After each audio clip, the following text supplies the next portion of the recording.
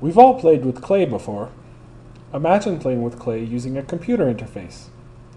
Conventional user interfaces often allow only simple interactions, typically with a single point.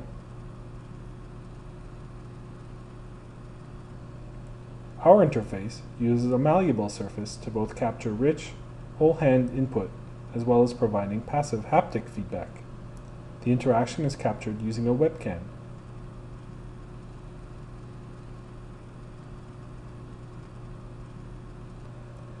Users can use their whole hand to manipulate the surface. Dots on the interaction surface are tracked using video processing techniques implemented in ImageJ. The captured image is thresholded and dots are extracted. The displacement, area, and other attributes of each dot are then determined.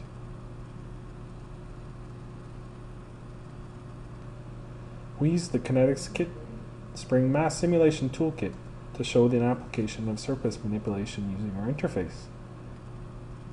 The x and y position of each dot is mapped to corresponding coordinates of each mass in the virtual system. Depth information is determined based on the size and shape of the dots.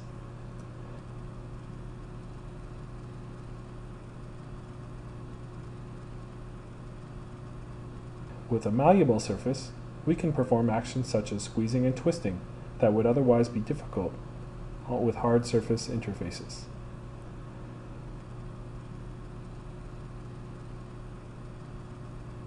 For example, we show the same simulation controlled by a multi-point pressure-sensitive touchpad, the MTC Express.